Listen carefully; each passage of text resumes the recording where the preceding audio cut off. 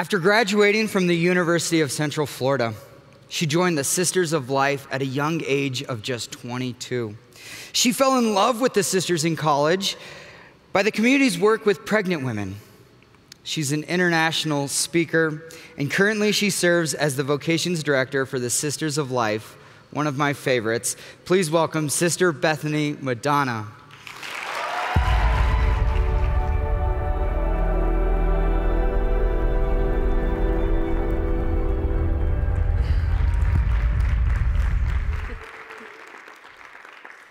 What a gift to be with you this morning. What a joy.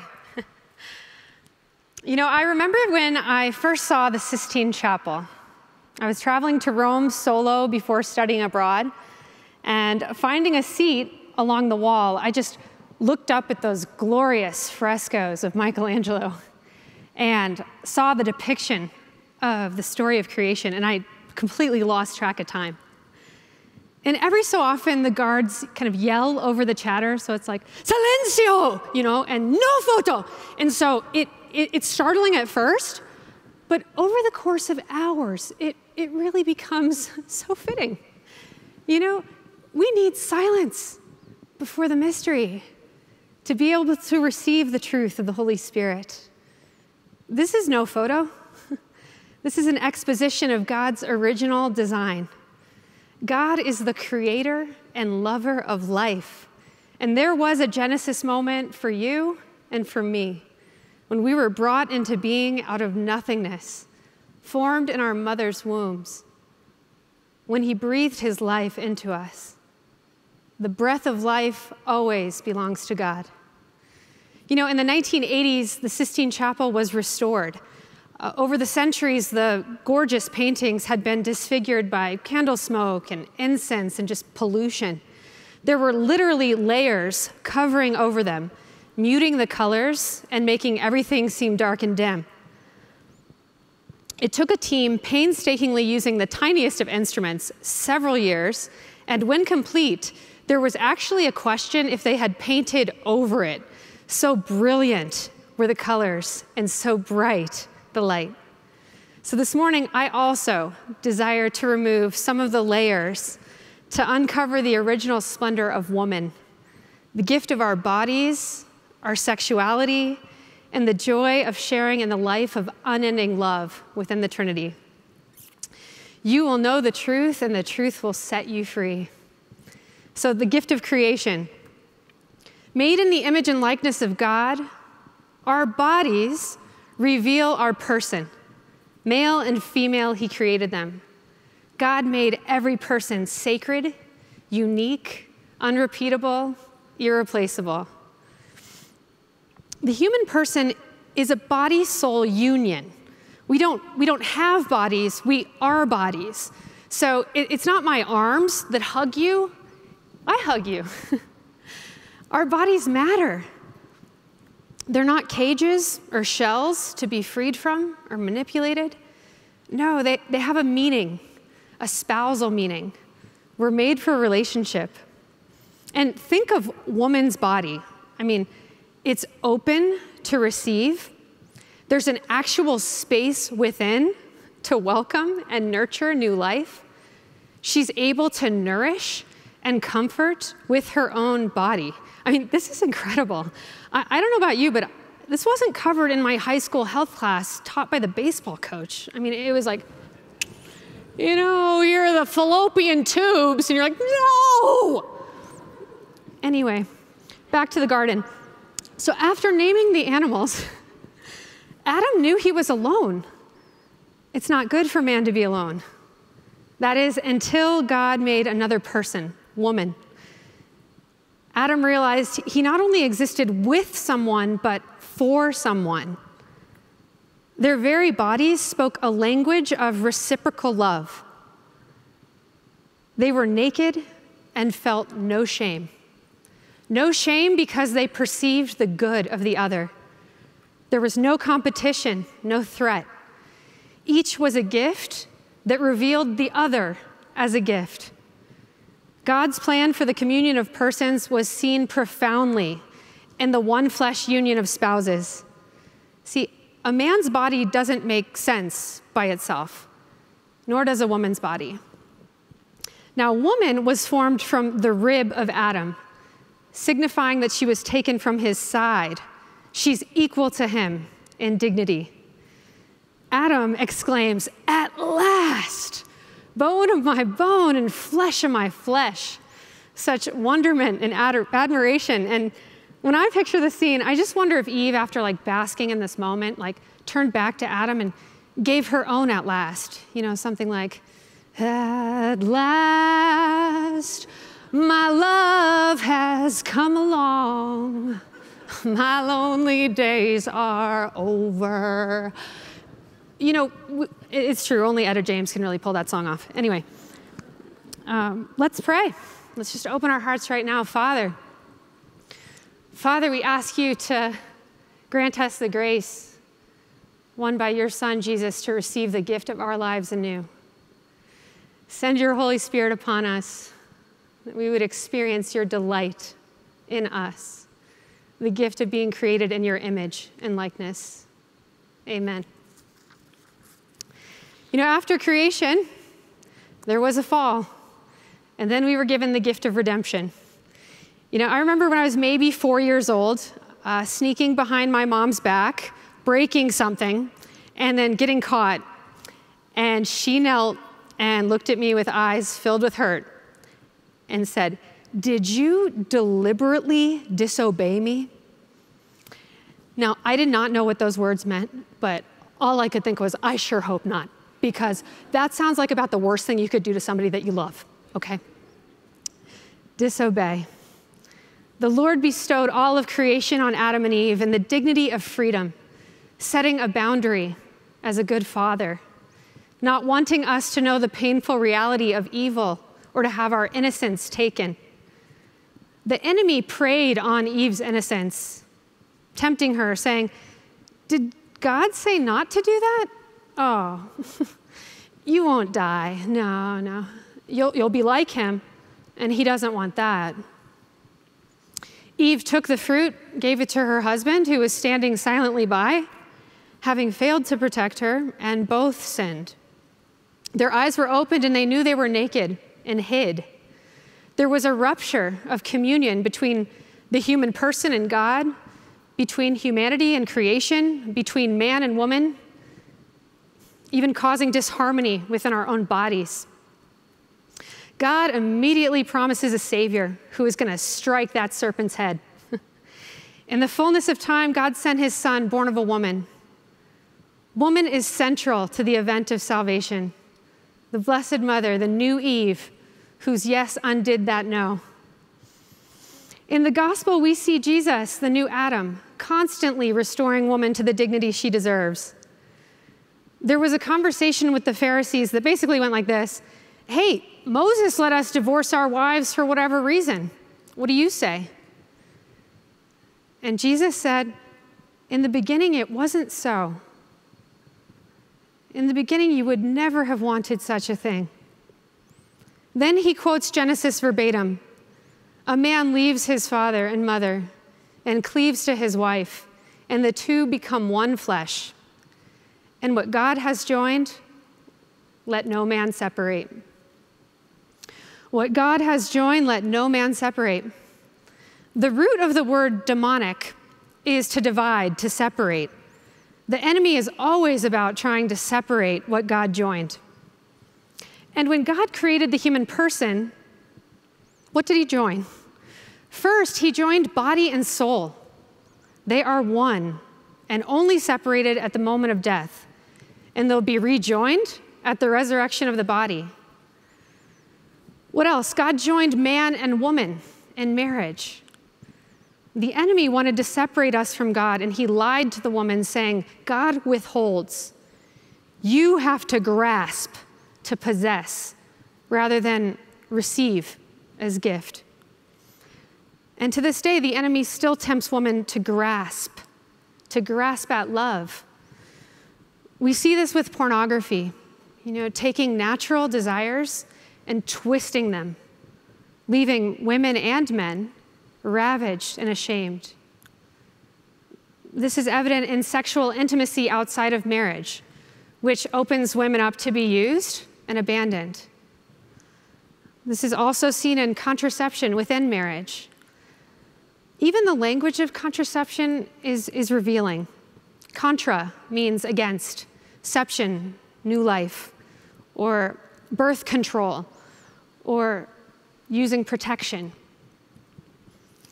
Likewise, acting out of same-sex attractions is a vulnerable place for women. See, women long to be received, and receptivity is a gift of the feminine heart. But grasping for sexual intimacy with another woman cannot satisfy.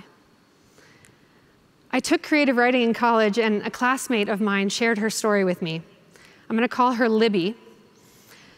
Libby was with her serious girlfriend, Nicole, when her phone rang, and Libby left the room to take it. It was her younger sister calling with the news that she and her boyfriend were newly pregnant, excited, but very scared to tell the family. And Libby was soothing, encouraging. She said she'd be right over and hung up. Now, as Libby walked back, she broke down, sobbing. And her girlfriend, Nicole, was confused, like, what's wrong? What happened? And Libby could hardly choke out the realization. And she said, "No life can come from our love." As she recounted the story to me, it was clear that the Holy Spirit had revealed that truth to her feminine, maternal heart at a time when she was ready to receive it. See, we only grasp for things that we perceive as good, but then we're shortchanged and we can't receive what God intended. Love isn't the only thing women are tempted to grasp at, but motherhood as well. For example, artificial forms of reproduction like in vitro.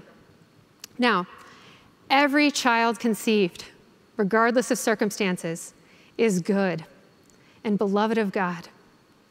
But there are spiritual ramifications for contraception outside of a mother's womb through medical intervention. And there is then a loss of countless unborn lives who are either destroyed or frozen in time. Surrogacy also exploits motherhood by making it a commodity to be sold, treating woman's body as a mere container.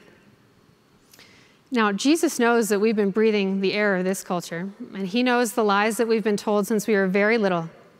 He makes a path in the wilderness. He gives us himself. He is the way, the truth, and the life that we long for. We receive everything from God, and we are not God. I do want to address the elephant in the room, or perhaps it would be more fitting to say the unicorn. When a mythological cartoon animal is used to teach children about their sexuality, we've lost our way. I was talking to a woman in a master's program, and she was disturbed and shaken after one of her classes and wanted to talk it out. And she told me that one of her professors and his wife were LGBTQ activists and had decided to raise their 2 children, both biological females, gender neutral. So gender neutral names and clothes, etc. And he was sharing with the class that his 5-year-old daughter, I'll call her Taylor, had come to him and asked, "Dad, am I a boy or a girl?" And he paused and answered, "Taylor, what do you think? You get to choose." And she responded, "I think I'm a girl." And he waited and said, "You could be a girl. You could be a boy. You could be neither." And this little Taylor threw a fit of rage and shakes her fists and goes, "No, Dad, I am a girl." And she stomps out. And the professor looked at all of his class with tears in his eyes. And he said, "What made Taylor think she was a girl?" Society. Society did this. My sisters, what made Taylor think she was a girl? You know, this is deeper than thinking. and feeling, written into her DNA code at the moment of conception, present in every cell of her body. The pain and confusion of gender dysphoria causes real suffering, but it is unjust to intentionally create and inflict that confusion. Men and women who are experiencing the distress related to their body, to their sexuality, they deserve to be met with love, with compassion, and with pastoral care. Never denying or diminishing what is true to the dignity of the person, reverence due to the body, or the objective reality that body and mind are not separate or unrelated. Now, medical care may be necessary for those who are born with genetic or physical defects, but that stands in stark contrast to intentionally mutilating and sterilizing healthy bodies.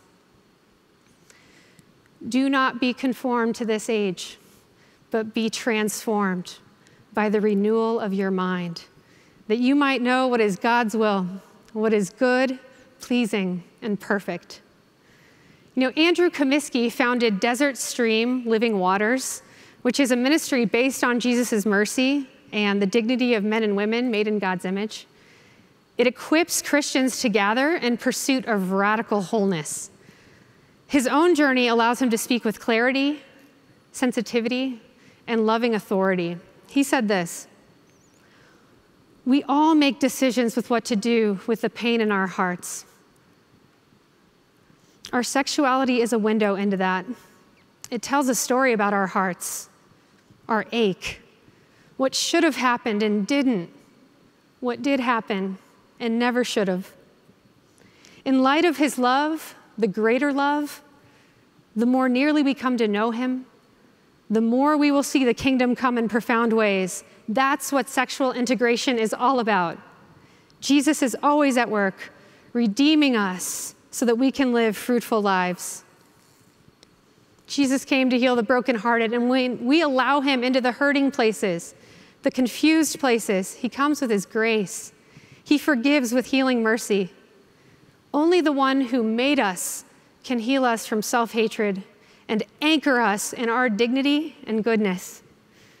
And when a woman receives who she is, redeemed, then fear and shame are banished. Love is born and it bears fruit. So I'd like to speak to you about the gift of maternal love. Maternal love. One of our sisters was crossing a New York street when a gentleman, not understanding consecrated chastity, felt the need to yell out, "God said be fruitful and multiply." And she just, without skipping a beat, calls back, "I'm trying." You know, we're all called to be fruitful in our love. Motherhood, whether spiritual or physical, is part of a woman's vocation to love. Every human person is entrusted to woman in a special way. Mother Teresa had heard that there was an orphanage of disabled children in war-torn Beirut that had been shelled and abandoned by the staff, and wanted to bring them to her convent. The authorities argued with her desire to cross enemy lines. Impossible. There would have to be a ceasefire. Against all odds, a ceasefire was called the next day, and you should see the footage of them going in to remove these 60 children. They're all smiles, happy to be held, received. Mother Teresa had set her gaze on the suffering one, and she gives us an image of woman and an example.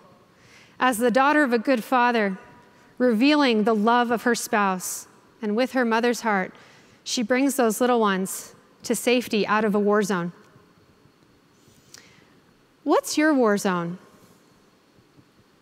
Is there a war zone in your own heart? Because the Blessed Mother will come in. She'll bring you out, draw you to her son Jesus and his freedom. St. Edith Stein said, "The nation doesn't simply need what we have. It needs what we are. A woman's soul is a refuge where other souls can unfold. God combats evil by the power of maternal love." Queen Esther is the model of this kind of power. Recognizing her dependence, she prayed and fasted so she could be an advocate for her people. Esther said, "If I perish, I perish." Some things are worth dying for. Life and truth are worth dying for. The Son of God thought so. Do not be afraid. You were chosen at this unique moment in history to live and love with your feminine heart. I want to close by telling you about another mother who did just this. Raquel came to live with us at our convent, and she said, "Sisters, I'm not having an abortion, but I would never tell another woman what to do with her body." We witnessed as God provided for her every need, and as she embraced her maternity, her heart began to change. Raquel later told us this story. She said, "I was in the hospital elevator on my way to a doctor's appointment. Another woman got on. I said hello, and she burst out crying. 'I'm pregnant.' And Raquel said, 'Oh, congratulations, I'm pregnant too.' This woman said she couldn't do it right now. It just wasn't the right time. And Raquel felt her baby move, and she took this woman's hand and put it directly on her belly, and at that moment, her baby kicked. And this woman goes, "Wow." And Raquel goes, "Yeah, my baby's gonna be a linebacker. He's gonna be strong and he's gonna be blessed." And she said, "Why is he gonna be blessed?" And Raquel said, "Because he's here. Whether you cry or you laugh, if you're here, you're blessed. You're put here for a reason." She said, "I'm gonna have an abortion." And Raquel said, "No, you're not. You're gonna have a girl, and you dress her up in pink, and you put ponytails in her hair, and call her Raquel. And by the way, my middle name is Jasmine. And if she ever asks you how she got her name, you just tell her that you met a fabulous lady on the elevator one day who told you were gonna have a beautiful little girl." They laughed, got off together, and Raquel walked her down to her OBGYN to make an appointment. We asked, "Did you keep in touch?" And she said, "No, I didn't see her again until 2 years later at the same hospital. She was pushing a stroller and ran up to me. She hugged me. She had twins, 2 girls, and their names were Raquel and Jasmine. She had them all in pink, just like I told her. She said, "Raquel, I love you. You don't understand, Raquel. I love you. I'll never forget your name, your face, your smile. I would do anything for you. I love you." And Raquel said, "I love you too. I understand. I've experienced it." You too were chosen for such a time as this. So give God permission.